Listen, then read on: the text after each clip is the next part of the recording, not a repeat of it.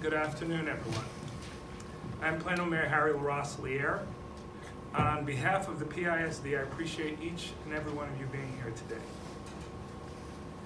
First and foremost, I'd like to start today's briefing by saying that Plano is a welcoming, diverse, and inclusive community. And there's no place for bullying, hate, or intolerance in our community, period. When issues like what occurred at Haggard Middle School arise, it presents an opportunity for constructive dialogue within our city to insist on accountability for those involved.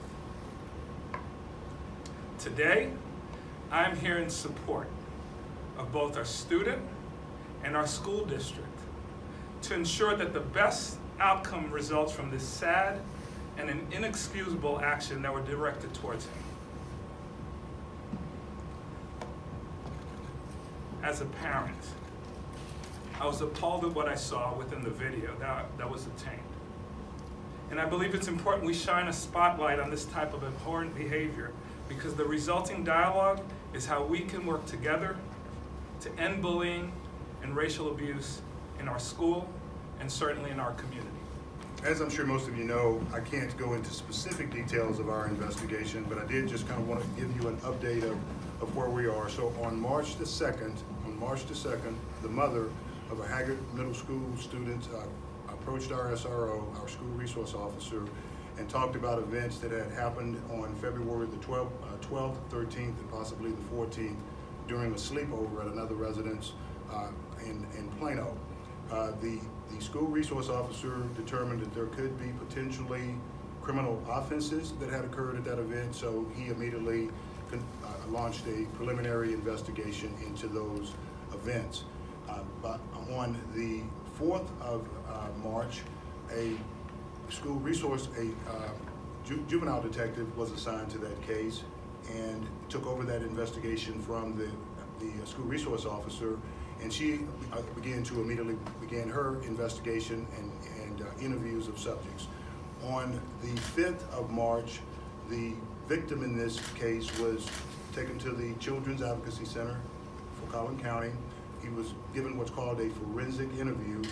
Those are specialists who deal with children who have undergone trauma, and the mom was also interviewed there.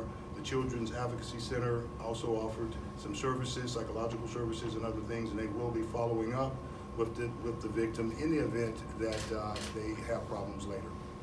So and while this initial investigation was going on, we discovered via social media that the mother had posted about some other events that may have happened to our young victim, and so the detectives were instructed to make sure they not only look at the events that happened on February the 12th, 13th, and 14th, but also any other incidents that the victim may have brought up, that may have come up during school or after school, involving any of his classmates. So the police department is aggressively investigating this. We're working with the mother to provide all types of victim services that we can, and we've already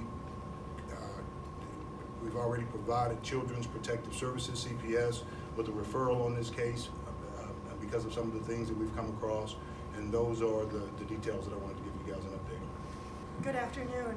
I'm Sara Bonser. I'm the Superintendent of the Plano Independent School District. Thank you all for being here today. Please bear with me as I read from my notes. I want to make sure that I cover everything that needs to be said, and I want to get it right. First and foremost, I want to be very clear. Bullying, harassment, threats, and acts of racism against Plano ISD students are abhorrent and will not be tolerated. There is nothing okay about harassment. There is nothing okay about bullying. And there is nothing okay about any act of racism, whether it's in our community, in our schools, in our neighborhoods. It is not okay. As superintendent, I hurt for this child and what he has gone through and his family. This incident happened to one of our students who attends one of our schools, who lives in our community. although the acts that were shown in this video that has gone viral was hurtful to one of our students, it is absolutely unacceptable whether it happens on campus or off campus. And I want to assure everyone that I am doing everything in my power to ensure that this situation is addressed appropriately and swiftly. While the investigation is ongoing, the investigating entities are working diligently together to gather all information as quickly and as thoroughly as possible so that we can take appropriate action. Additionally, the Chief of Police, Chief Drain, and I met with the mother, Ms. Smith, today, and we had a very productive conversation. And we were very thankful for her willingness to come in and let me hear firsthand about her experiences and the experiences of her child. This week I also authorized and initiated an additional investigation surrounding the allegations of bullying prior to this year.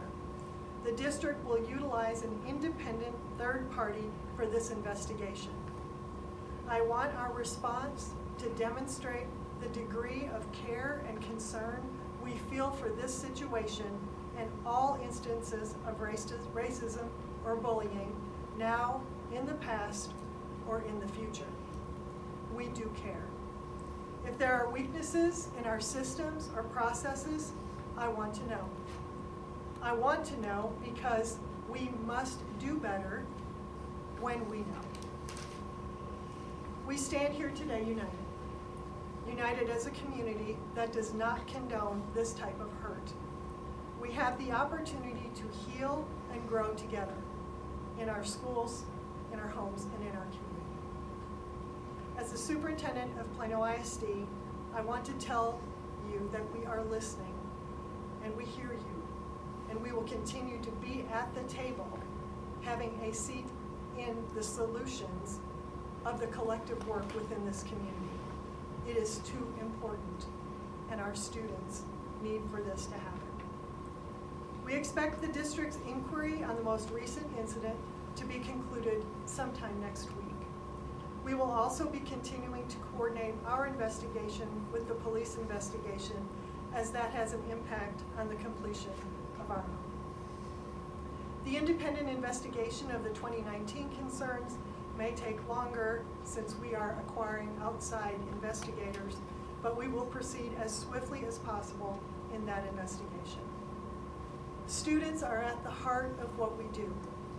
Our job is to educate students, but it is also our job to protect them when they are in our care. Our parents and children need to know that our schools are safe. In closing, I'm very thankful for your attendance here today, and we look forward to providing updates on these matters in the days ahead. And we look forward to the opportunity to come together as a school district with our community in working to move forward so that we learn from this event and events like this to do better for students and families.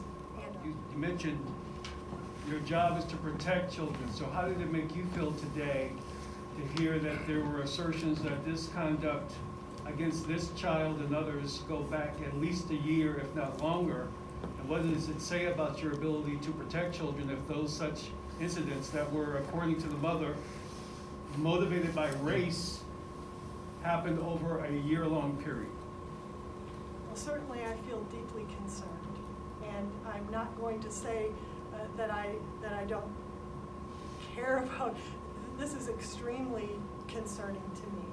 You know, we have procedures in place, there are laws in place that we are required to follow, and listening to the mother, I've had the opportunity to hear firsthand about the previous instances, and that really is the reason for the external investigation, so that I do, as a superintendent, have a very clear understanding of where the concerns might lie, so that we can continue to address and improve systems, processes, actions that we would need to take to further enhance the safety and care of the students in our schools. Chief Drain, may I please ask you, sir, because this has been the second incident in just a few weeks involving a black child, this one being 13, the previous ones are that we have not heard from you about, publicly at least, an 18-year-old who was stopped and he says harassed by police for being black.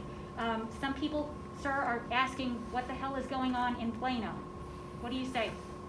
Well, I can't talk about the arrest situation that you talked about at this particular press conference. This one is specifically to deal with the incident that happened with the Haggard Middle School student, and I don't think that there is a connection between those two events. And I think, I don't have any words I can say that could connect those two. I mean, Plano is a city of almost 300,000 people, and things are going to happen. And I don't think two incidents is in itself a trend that I'm ready to speak on and acknowledge that.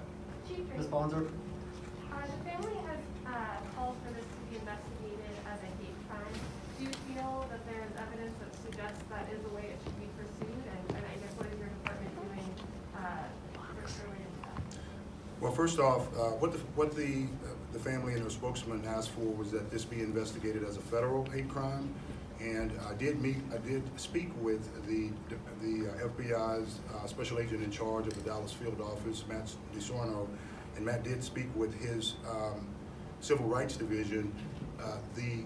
The challenge for something like that at the federal level is, so far everybody that we are dealing with are juveniles, and there's just no provisions for the FBI to get involved in cases involving juveniles. Now, under state law, there are provisions where there is not a specific crime itself that's a hate crime. You commit other offenses, and then if it can be shown that the reason you did it was because of someone's race, religion, ethnicity, sexual orientation, gender, then we can apply that provision. So once the person is convicted, then there is an enhancement to the punishment. It raises it up one level. And we are looking at that in regards to this investigation for sure. Ms. Bonser, the family tells us there are hundreds of emails that they've received in the last week of other incidents involving other students, racially motivated attacks, bullying, you name it. Is the district looking into those other claims? And also, who is this third party and what are their qualifications? So first question first. Yeah. So as far as any other allegations to be looked into, we have the emails of those as well. And so those are being turned over and reviewed for investigation. And every incident that comes in, we do investigate. So yes to that. On the independent investigator, we're finalizing the details of that contract now, so I'm not prepared to give you the details of that. However, at a future date, I'll be happy to share that when we have those details finalized. Ms. Bonser? Thank you. Ms. Bonser, so if these investigations corroborate the allegations being levied by the student and his family, what restitution is the district prepared to offer to that family and the student? It's a little premature for us to get to that determination at this point.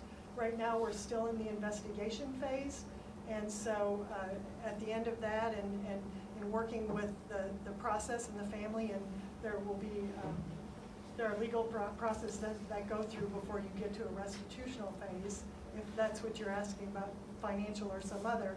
In the meantime, we are working with the family even today on serving the students, serving her child in our schools, providing services and supports to her to continue his education and to take care of his social and emotional health. Ms. Bonser? The family says that they brought concerns and previously reported time after time to personnel at Haggard, including a coach who, according to the family, told the young boy that boys will be boys and he can't do anything. Have you taken action with the school-based staff about the way they've handled all of this? Have there been personnel changes? So we're still evaluating all of the information that we have been presented with. And while I cannot share specific personnel, the law prohibits me from providing personnel information of that nature, action.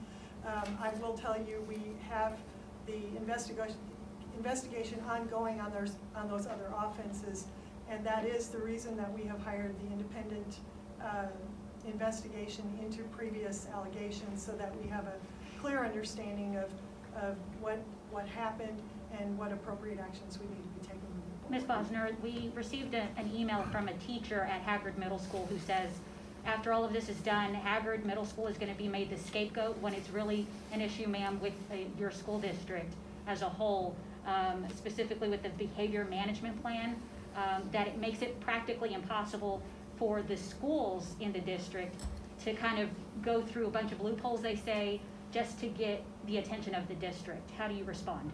Well, I would respond that the review of this situation and the actions that we will take moving forward will address processes, systems, looking for weaknesses to make sure our process and procedures are responsive. No one is looking for one school, or we want all of our schools to be treating students with respect and care and to eradicate bullying and harassment to the greatest degree we possibly can within our school system. And if we need to make changes in order for that to happen, we will absolutely do that. But you don't make changes for one school. You would make changes that affect all schools. And we're a school system. So we would make sure that any changes that we made would be implemented district-wide. What concerns do you have, ma'am, as the leadership of this district, to now see these hundreds, as we heard today, of emails, and that direct dialogue with that mother of this particular child to suggest that there is a climate of children being mistreated based on their skin color that you heard from that parent today and presumably from these other emails? What does it say to you about the climate of this school system right now?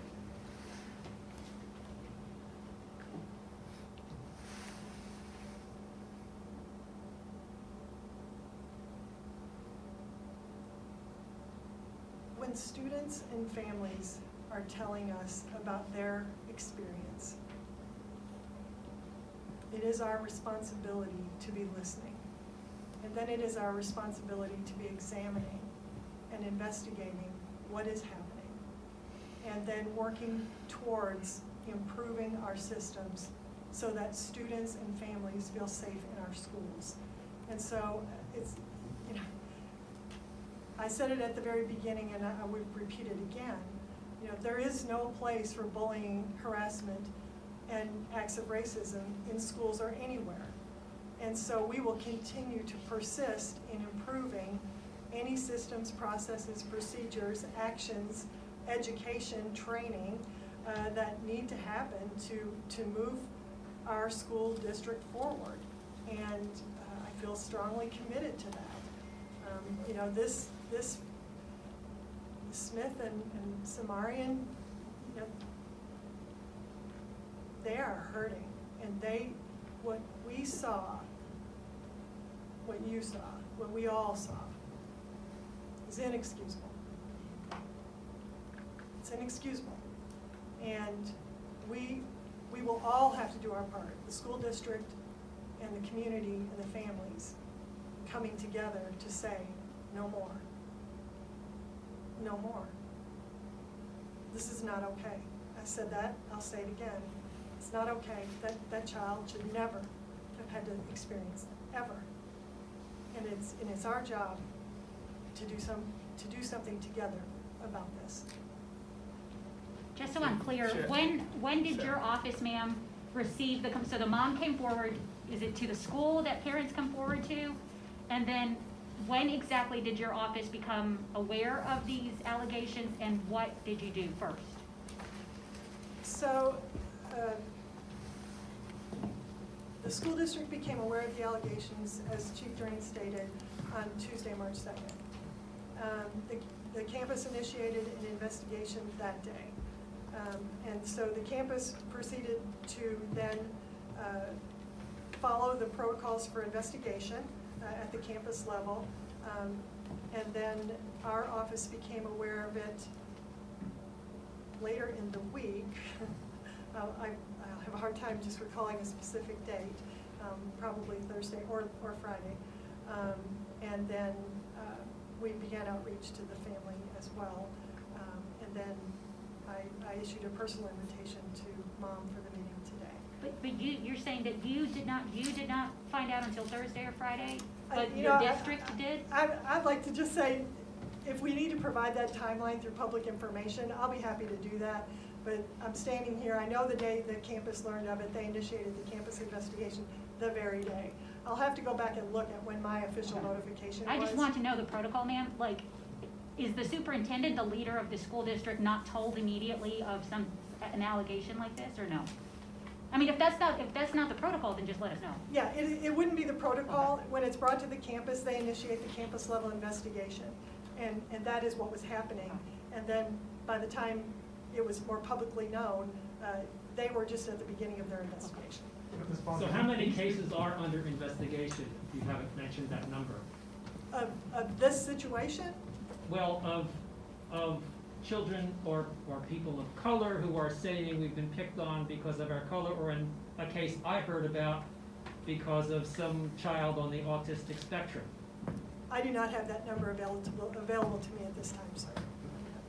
I think we have one more question. Ms. Bonser, can you speak to the nature of the threats you have received, or from what I understand, threats that the district has received, and also the family claims to also have received threats. Chief, is there any protection that they're receiving at all that you can speak to? I'll speak first, and so these are very difficult times for everyone involved in this situation, and I want to say first and foremost, the safety of the child and the family are a huge concern and a priority. You know, it's our job as a school district to work together to support that family and what their needs are. At the same time, the safety of the students and the family is important to me. It is important to me that the staff are safe, regardless of the outcomes of an investigation. You know, regardless of the decisions that will be made in the days ahead that may include discipline actions or changes in protocols, procedures, training, all of the things that lie ahead for us. Even when mistakes are made or there are problems, real problems to address, you don't solve problems of hatred and bullying and harassment by being harassed, bullied, and threatened with violence. And so, yes, we have received many threats, but you know, I can't speak for what the family's situation on that is. I think you would have to ask them about their situation. From the school district's perspective, we have all been threatened with physical harm and or death. Thank you. Did you have a follow-up, Chief, or did that answer your question, Jeff? Chief, I don't know if the family's reached out to the police department for special security. Well, in regards to threats, there are a lot of things that people can say that are really mean and hateful and can be bothersome to people, but they're not actually a criminal offense. So we have encouraged the staff to bring anything that they have that they think that might be a criminal offense, and then we are having our team vet through those, and if the person that made it is local, we are going to follow up. We had a meeting with the family, as the superintendent mentioned today, and I found out that the mother has also been receiving some threats. Some members of her team have been receiving some threats, and we gave them that same advice. So if they have threats that they believe are imminent, that they are concerned about, they can bring that to the police department. In the case of the mom, because she resides in the city, and then we will look at those. And if the person is local and they've made a threat that we believe is an imminent threat that's against the law, we will file charges on them as well. Chief, but are y'all investigating, or was there a police report filed in possibly somebody leaving watermelon on her doorstep? Have y'all heard of that? Have your officers gone after that to Ms. Summers' house? I have not heard of that. I spoke with Ms. Summers today, and she did not mention that incident to me. Okay.